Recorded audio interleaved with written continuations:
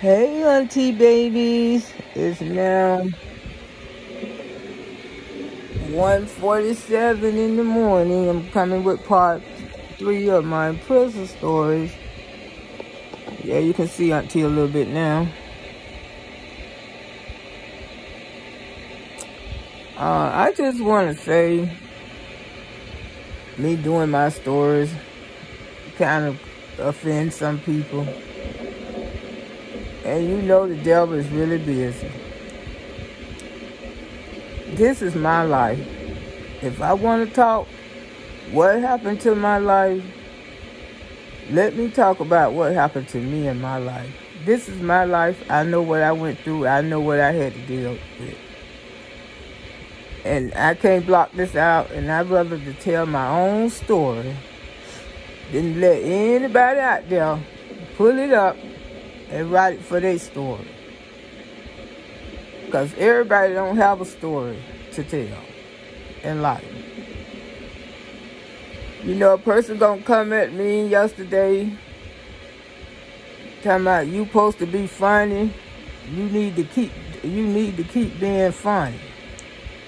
I can do comedy on this YouTube channel, and I can tell my story about my life. I can do more than one, talk about more than one stuff. But if I had came to them and said, you supposed to be saved, you supposed to be Christian, you need to keep reading your Bible and leave me the F alone, they would have got offended. If you supposed to be a Christian, you ain't even got no business over here on my YouTube channel bothering me. You go by what your little Christian friends run over there and tell you, then you want to come and attack me. But you should be opening up that Bible and be reading that Bible, because Christians don't act like that. That's what a lot of y'all just play with God. And I sit back here and I talk to God every day. But that's beyond the point, Auntie babies and boogie boogies. I had to get that off my chest. Because I'm tired of people trying to push me over as a pushover. I'm not a pushover. And I know what happened to me. No, I never did sell to an undercover. I left people in my house and they sold to this person after I told them not to. So many times I told them not to sell to that person. That's how I ended up getting 2 years damn house arrest. The worst thing I had to do, I hated house arrest. I was going to Wilford Academy School trying to better myself because I wanted to be a better person. But I was still selling drugs on house arrest. I would leave like 1 and 2 in the morning to go pick up a package.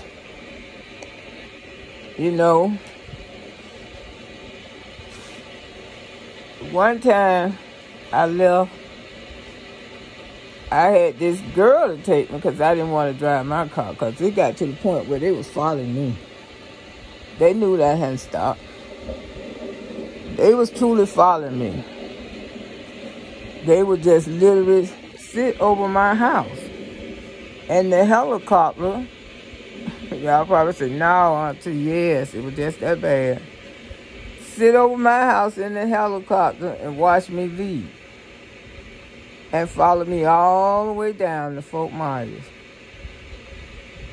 Sure did. Many times. And I have to be back home at a certain time. So this person who had took me to Fort Myers this time, she had a flat tire. Matter of fact, she had 2 flat tires. I said, oh my God. I had to buy a tire. And then, as we was going, she had another flat tire. And she wanted to take me in her car. I said, girl, why you ice to take me somewhere in this car? It keep breaking down like this. I don't know what is going on. And I got all this stuff on me. So 2 white guys, they came along and they said, well, we can take you to the station to try to buy you a tire. I said, I got to get home. I got to get home. He said, what's wrong with you? You looking all anxious and stuff. I said, I don't supposed to be out the house. I said, I'm on house arrest. He said, you on house arrest? I said, yes. I'm out the house. And these two white guys, they say, well, how far you live from here? I said, about a couple hours. He said, well, get in. We'll take you. We'll take you to your door. I said, oh, you will? So I left. I think I left my friend like $200. I said, y'all get home. That's enough for y'all to get home. And she said, ooh, yeah. Ooh, yeah. And I left for something else, too, because, you know, they smoked. Most of these people were taking me down to these places. Most of them had, you know, habits, and they wanted to just try to make extra money and was smoking. And I left on her boyfriend, $200. Because, you know, I had already paid for the tires and stuff for them to get home. And they said, oh, thank you, love. This enough. So the white men, they took me all the way to my damn door. I got home like 6:30, 7 o'clock that morning. 7 o'clock that morning. And 30 minutes later, that damn probation officer was at my damn door. Boom, boom, boom, boom. Oh, and I did pay the white guys. They didn't charge me for taking me home. I think I gave them like $120. They didn't know what I had on me. I ain't tell them nothing. They wasn't even suspected to get nothing. They were volunteer. But they got me to my door. So, about 30 minutes later, I get home. He banging at my damn door. I had to pretend like I was asleep. Just woke up. I messed my hair all up. Went to the door, jumped in my night clothes. And I went, y'all should have seen Auntie. I went to that damn door talking about, yeah, who is it? Who is it? He said, this your probation officer. This so-and-so, so-and-so. This your probation officer. I said, yeah. Yeah. He said, did I wake you up? I said, yeah, you woke me up. I was tired, sleepy. Well, I just came to check up on you. I said, okay. I'll talk to you later. But I knew that man knew that I probably was lying because he probably had been watching my house all damn night. He probably seen when I left. He was obsessed with his job, you know. They ended up firing him. He was obsessed with his job. And he knew that I was lying, probably. But I played it off like I was the sleepiest person it would. You know? I said, yeah. All right, Miss Brown. You get up and do what you need to do. What you going to school today? I said, yes. I'm finna get on up and take a shower before I get ready and go to school. Yes. And I still went to school. I went to academy because the academy was about an hour away. I have to drive every day about an hour away. Took my black ass to school like nothing had happened. And kept going on. You know what, sneaking out the house. Going all the way down there to Fort Myers because I ain't never stayed in the house. So it's a couple times I took those trips. Down there. And one of the times I got one of my other friends with me. See, when people thought I was talking about them the other day, I was talking about another person who have passed on the glory. And I'm not going to mention their name because they gone on the glory. And she used to go pick up for me. Because she said, you know, it's too... She used to take my driver's license and go pick up the stuff for me. So this what happened one day. I was coming home from school. You know, I had done came home from school. I had done made a trip to Fort Myers.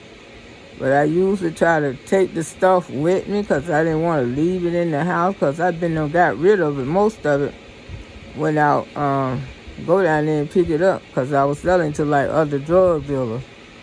But what I have left, I'll wrap it up in some tissue and take it with me in case I see somebody want to, you know, purchase something or something like that, because that stuff was so strong you had to wrap it up in a lot of tissue. You used to eat through the damn toilet paper. Don't put it in your titties because your whole titty will burn up. Yeah. So I put it in there, and I used to wear a lot of makeup. You would never catch me without my makeup. I always wore fashion fair every day. For about over 20 years, I wore fashion fair makeup. Didn't want nobody to see me without my makeup because I always thought my makeup made me look so pretty. And I was addicted to it for like over 20 years. I don't even wear it no more at all now since I don't get older. And I was coming home from school and I seen the police down the street. I say, damn, where these police coming from? Then I seen one on the corner. I said, damn, there go another one on the corner. As I go to my house, my whole house is surrounded by policemen. The whole goddamn house. I was living in a trailer, y'all. Yeah. My trailer was surrounded by police officers. I mean, oh my God. And my landlord, she was out there fussing. She was saying, Loretta, I'm so glad you're home. I said, what's going on?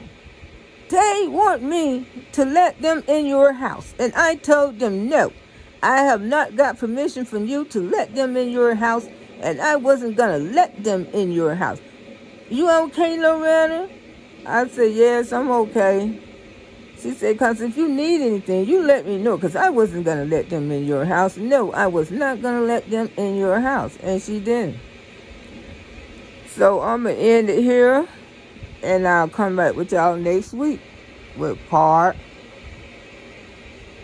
4. Okay, Auntie Babies and Boogie Woogies.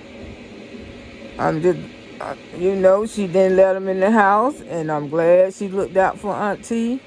Because she said they were trying to persuade her to let them in the house. And she would not. I mean, the house was surrounded by police officers. It was ridiculous. All these people for this one woman. I guess he thought he had did his job. He thought he had me. He thought he had been following me and all this stuff. Because, you know, he took it too far. He took it too far, and he was after me. And he had other clients that he could have been riding down, you know, seeing about and stuff, but he chose to harass me. This man was almost like stalkerish. And, you know, the only thing, I had left the stuff at the house. When I got up there to the door, I had left the stuff at the house. And the police was surrounded my whole trailer. They was in the front, they was in the back. It was beyond ridiculous. But I'll come back with y'all and hit y'all with part 4. I hope y'all enjoying these stories. Like and subscribe to Loretta Brown YouTube channel. Don't get nothing on you. Bye.